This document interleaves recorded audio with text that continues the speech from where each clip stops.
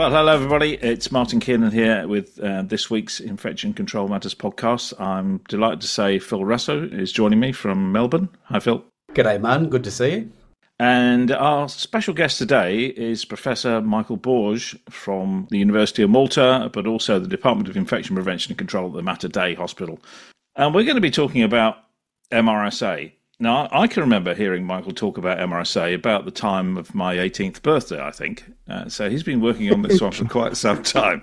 So welcome, Michael, because you've just published a nice paper recently in ASHI, which is open access, so we can give everybody access to it.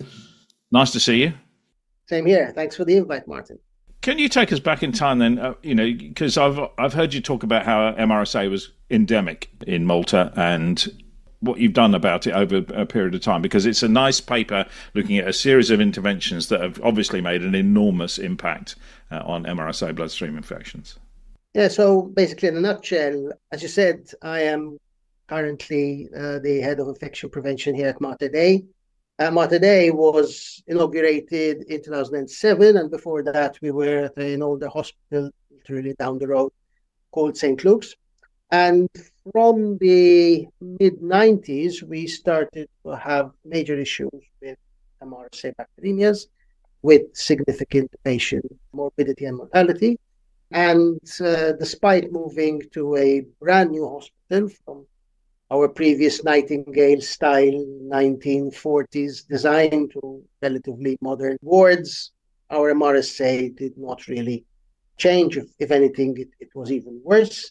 And then in the early 10s, obviously like most other hospitals in the world, we bought into the cleaner care is safer care approach, and we implemented the WHO recommendations in terms of advocating for better alcohol rub use, making points available. And most of this was focused, and we had a very strong focus on auditing, with actually people employed to do this almost full time at the start and then moving to a half-time basis, and doing lots of feedback and sort of meetings with the lower performing entities, trying to either cajole or sometimes even coerce some improvement.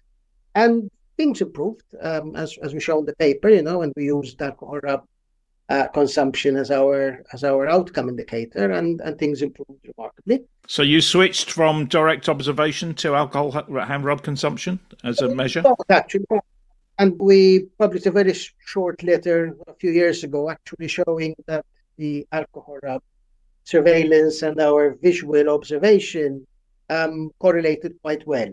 And the reason we used both was more in terms of behavior change, and this is the two words that continuously come up in our publication.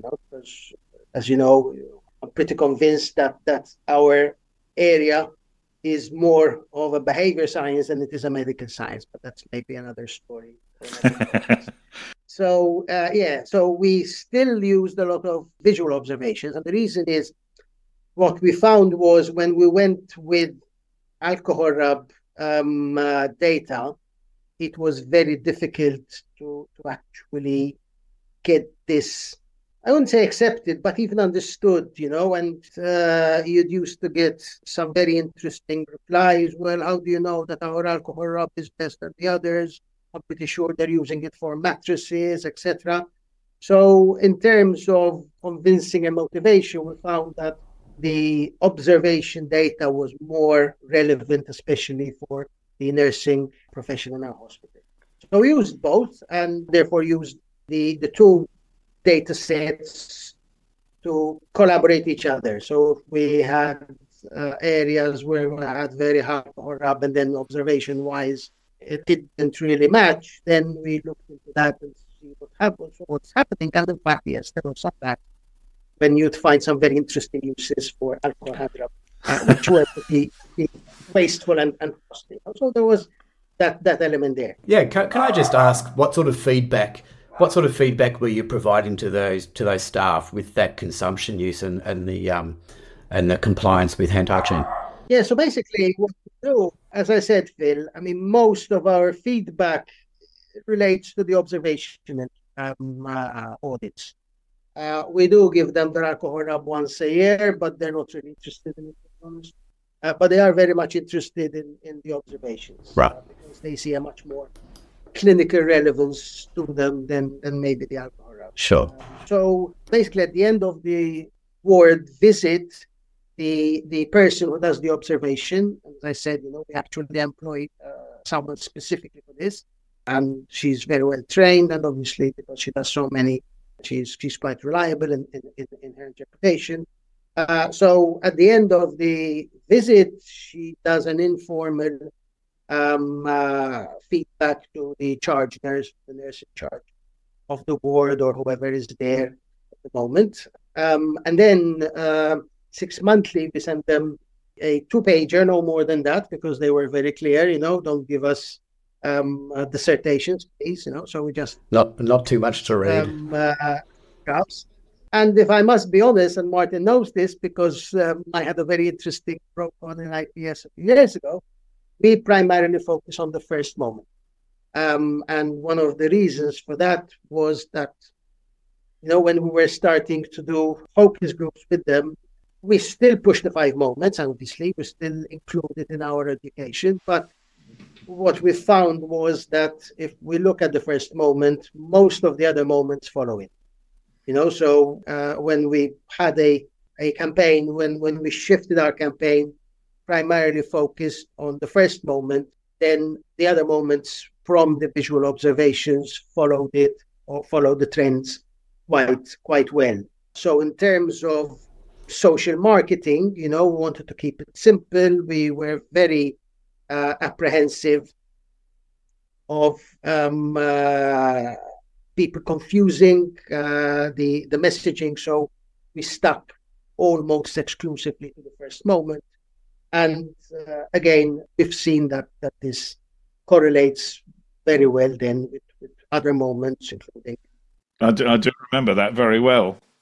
Unfortunately, Professor Pite was daft enough to take you on in a debate where he was arguing all 5 moments are equal, and Michael won at the IPS conference with his 1 moment is more important than others. And I would never, ever take Michael on in a debate. He has never, ever been beaten. You could give him any topic and he will win. So, yeah, that was a lesson for me. My ethos, my philosophy is, yes, of course, they're all important. Of course, they are all opportunities for competition. But from a behavior, this is which brings me back to what I said, at the beginning, if we look at this purely from a medical cross-transmission perspective, then we'll have to push the 5 moments.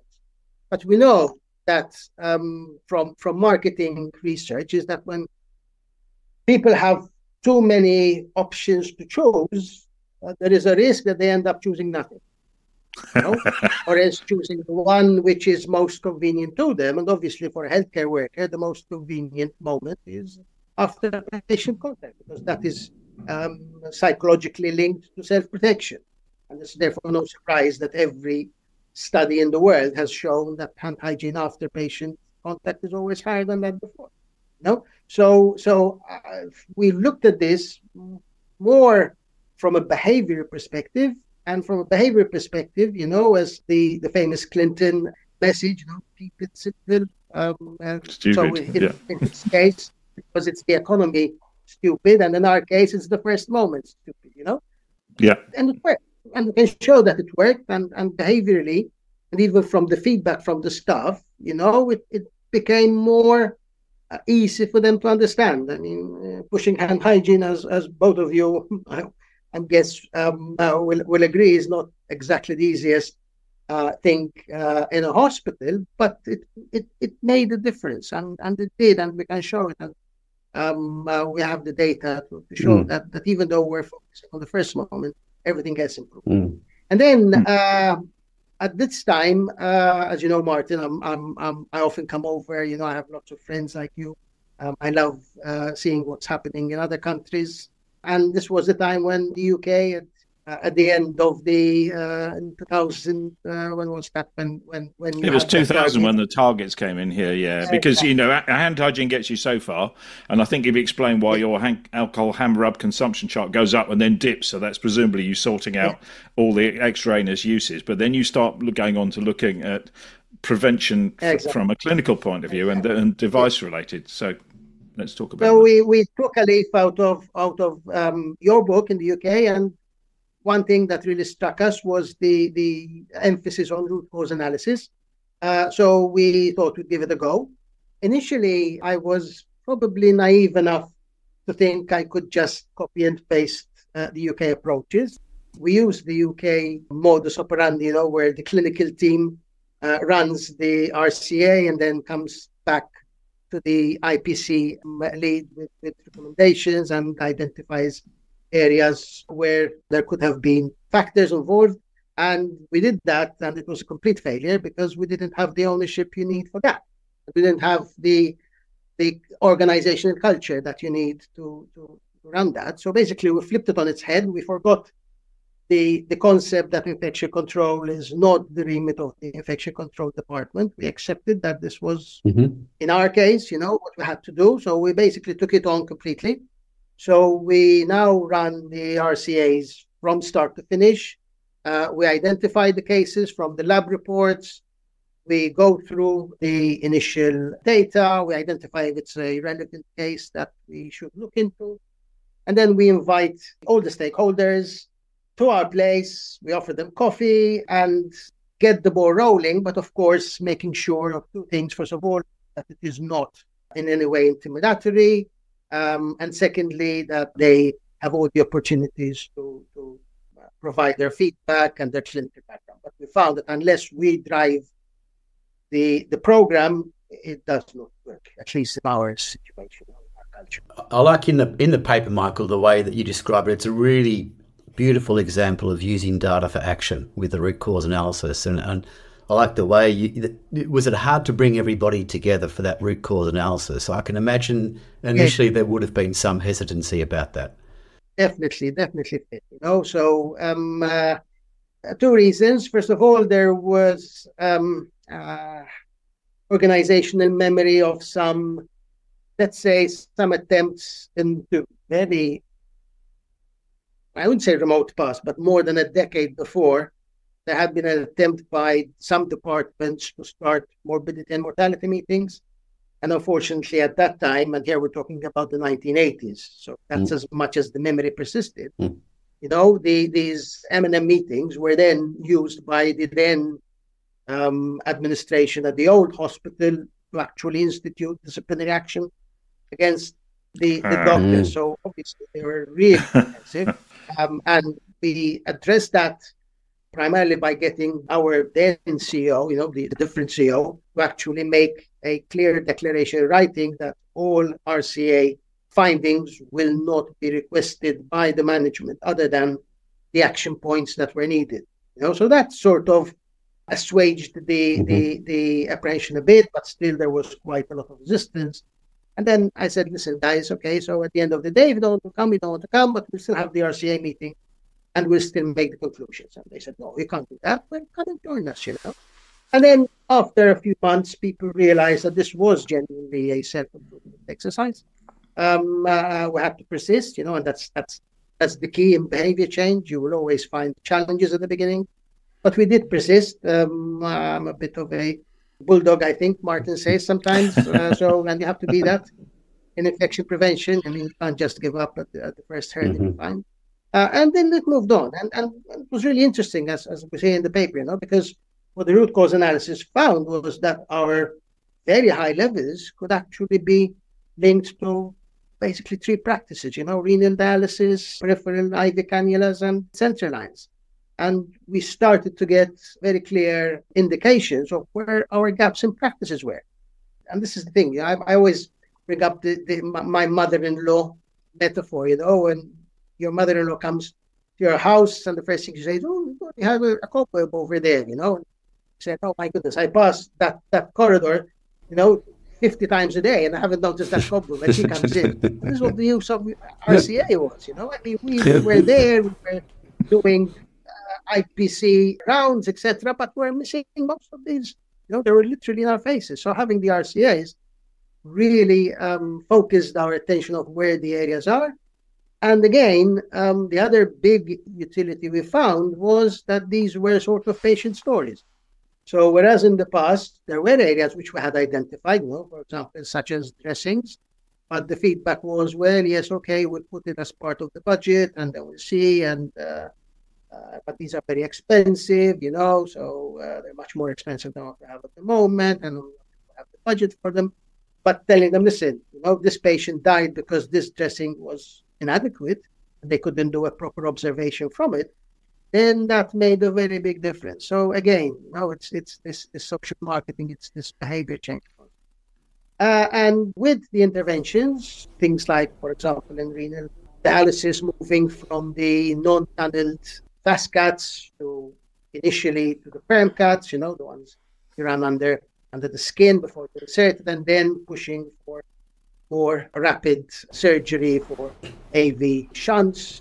So this was really effective. The introduction of the VIP score, the dressings, most importantly, focusing on the just-in-case cannulas, those that are inserted in A&D and then left there for no use whatsoever. Just in case. And in the center lines, we use the IHI bundle, but as I say in the paper, with significant modifications.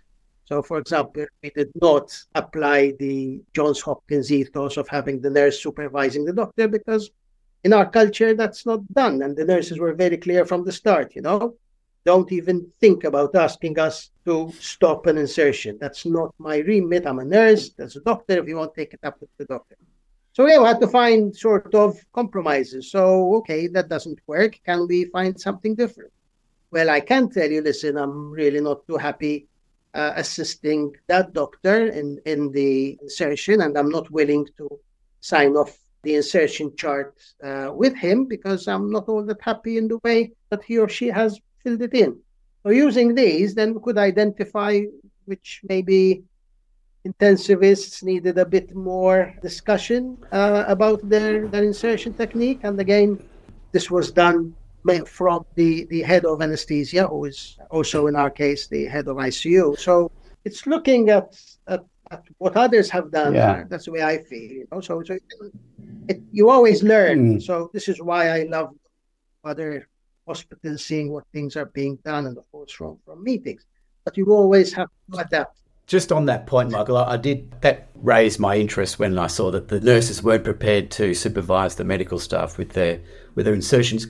So what did you replace that observation with? You had a checklist, was it, that they filled out? So as we're well aware, in the IHI ethos is that the checklist has to be filled in completely, and if you don't do everything, then a wrong insertion. And then the checklist is supervised by the nurse who stops the insertion if the checklist is not followed. We tried to do that. We had, I think, about 4 or 5 focus groups with the ICU nurses as part of the implementation strategy, because thankfully it was something that we had got a good budget from an EU project that we were involved in. So this was our contribution. So again, we use the checklist more of an aid memoir. It's more of a guideline stroke SOP.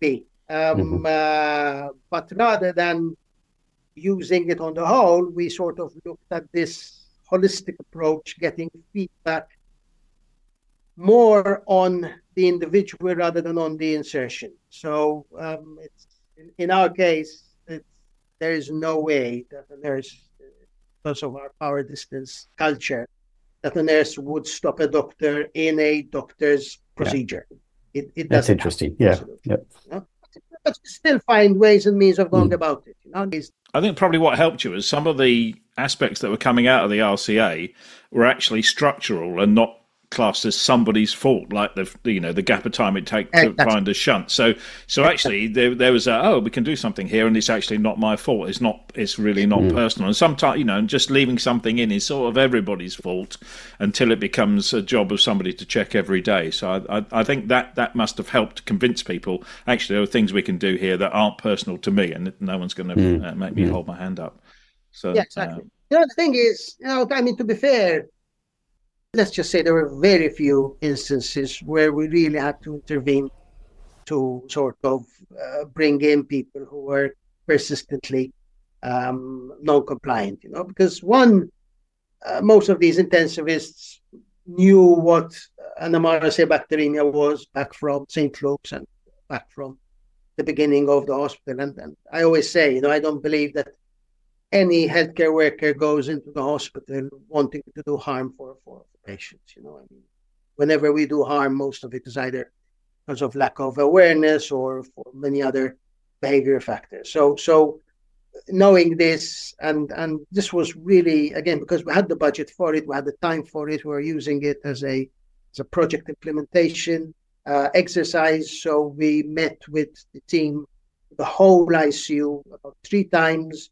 So initially it was to raise awareness, again, following the Cotter principles, raising urgency, listen, this is a problem. Secondly this is what we think we need to do, but where do you think we need to change our ideas? And then thirdly, okay, so we've seen the problem, we've talked to you, you've given us feedback, this is what therefore we have concluded. So, let's go and do it. And it worked, So I think it shows that even in high endemic areas, things can be improved. But we only got as far. Yeah. Yeah. Sorry, Mark. No, I was going to say, presumably over this time, you're feeding back some data that's showing things are improving because you have changes every time. So did you notice any change in the mindset of the staff? Actually, if we do this, it does. And so therefore, they're more willing to take on the next intervention? Very much so. Very much so. So, for example, I mentioned the renal unit. Again, this was something which they were really, you could feel that at the start, they almost personalized these cases that they were getting, and they were seeing these unfortunate patients, dying from MRSA bacteremia.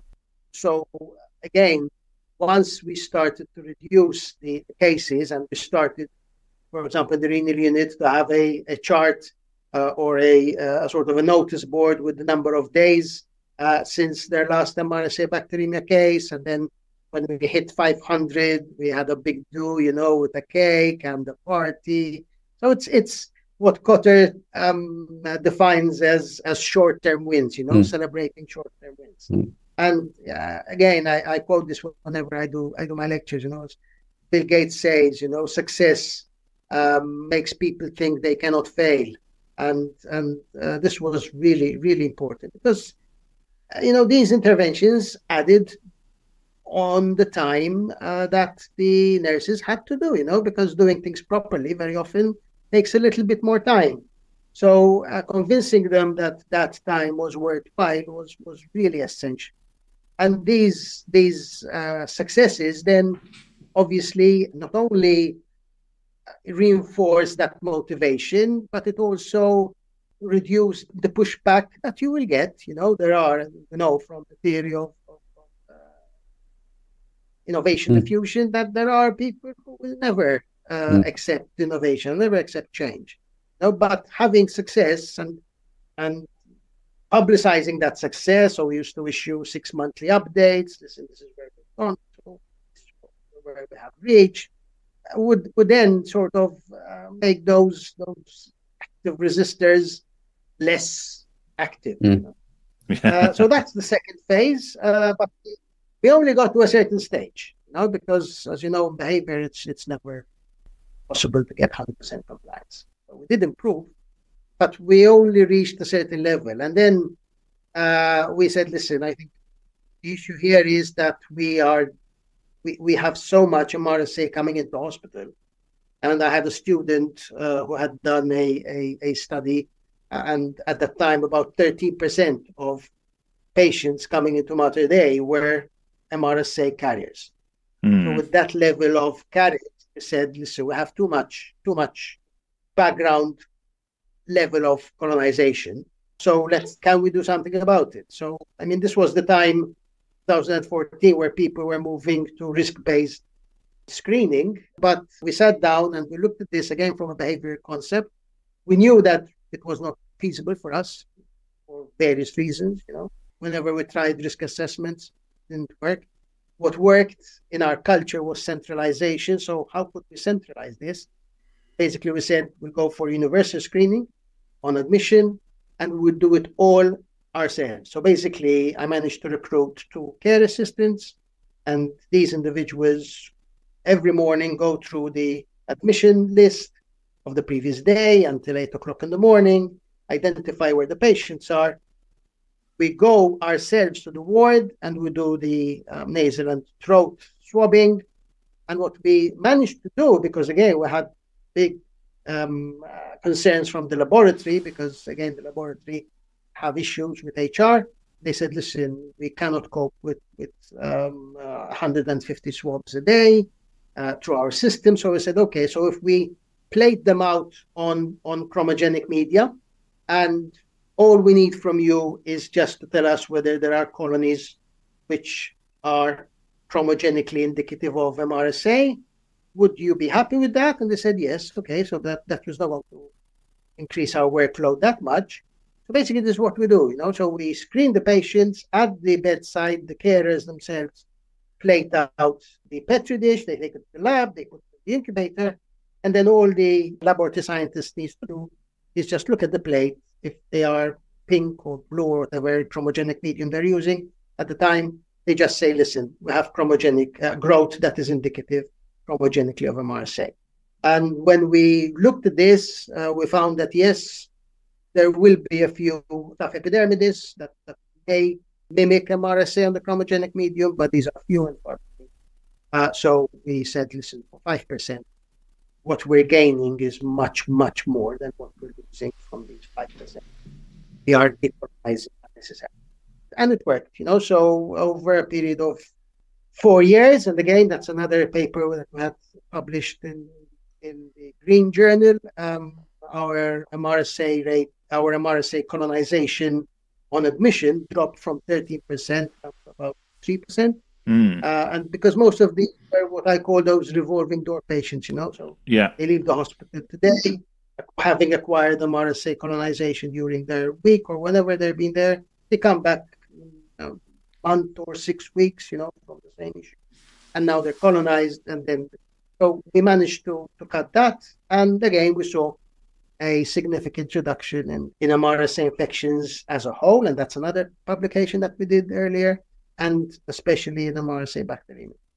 So yeah, I mean, this was a journey, and I don't think, and if I have one take home, is that change doesn't happen overnight. Yeah. It takes you 10 years to become an overnight success, doesn't it, Michael? That's the thing. Exactly.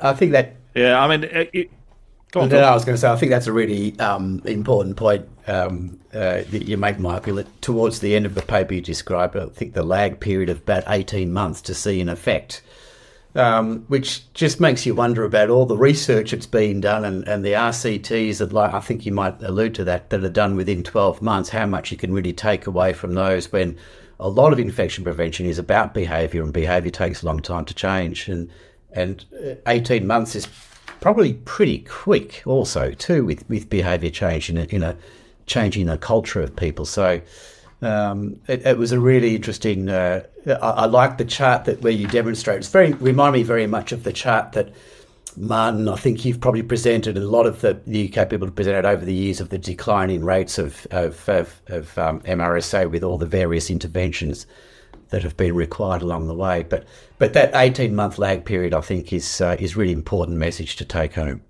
Yeah, I mean, I normally use John Otter's chart, but I make to come on your point, which is a good one, about the research is only done over a year. When people are doing research, they're probably more likely to do the intervention reliably because they know they're taking part in a research study often. Whereas here we're talking about a change in practice, which maybe they're not that convinced about anyway, and they don't, it's not for a particular reason. So is that why sometimes research studies work very well, but then as soon as you stop the research, people don't drift back to their normal practice, or that their research period's over. We've got our paper. Somebody's got his PhD, and the unit haven't been convinced. They were never actually really involved. They were just involved in a change in practice for a period, and they haven't really got anything embedded. Whereas this is more. Is us together, isn't it, Michael? This is our data, our hospital, and that's why you're seeing a more likely uptake of the interventions. Exactly. No, I mean, I'm always apprehensive of papers that show dramatic improvements in a very short period of time. It's like I always, again, I love metaphors, as you know. So it's like in weight loss, when people lose weight very rapidly from a very intense program, it's fine. And that probably can be maintained for 6 months, 12 months, 18 months, but then you will get fatigue.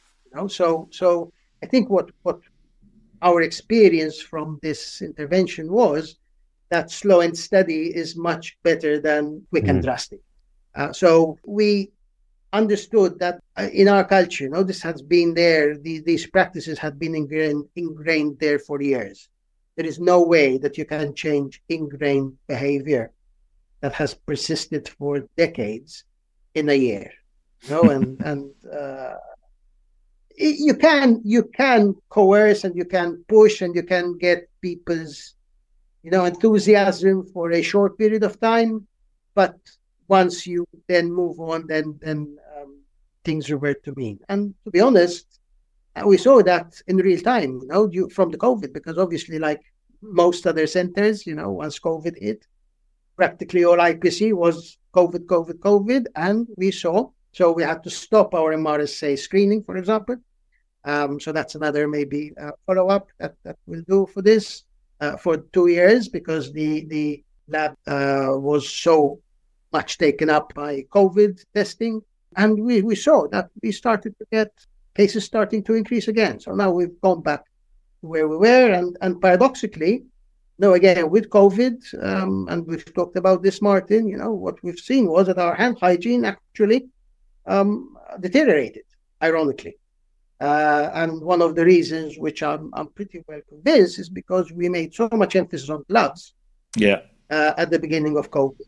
Gloves, that now the issue is we have to wean them off gloves. All they think about are gloves. So previously we had managed to reduce glove misuse or glove unnecessary use, and it's gone back up.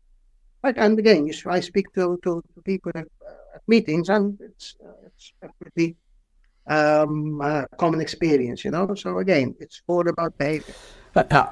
Just finally, Michael, I wanted to. Oh, go on. No, I was going to say. I think the other thing I really like about what you've described in the paper, Michael, is it's almost like a co-design intervention that you've been successful with here, because you've engaged with the healthcare workers and asked them and worked with them to come up with the interventions. And I think that's a really important point in infection prevention as well, because your point about, you can't just pick up a study's interventions and apply it into your own workplace, because there's going to be differences and it might not always work.